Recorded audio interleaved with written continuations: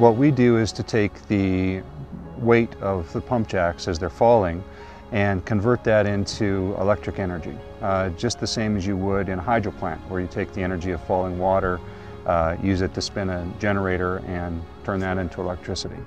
The key part about the energy that we're regenerating from the oil field is that it's very clean energy. It's very low harmonic and perfectly conditioned.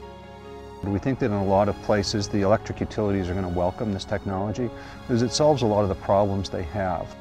When you stick a big motor at the end of a small distribution system in rural wherever, it has a profound effect on the power quality all around it.